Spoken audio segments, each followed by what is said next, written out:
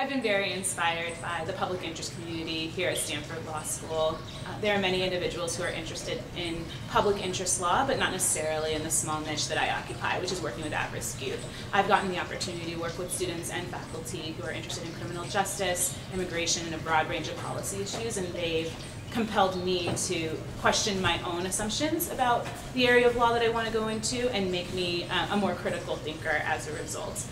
The faculty and support staff at the Levin Center also really helped me to reaffirm why I want to go into public interest law, why I want to work with at-risk youth, and why Stanford Law School is a good place to support me in doing so.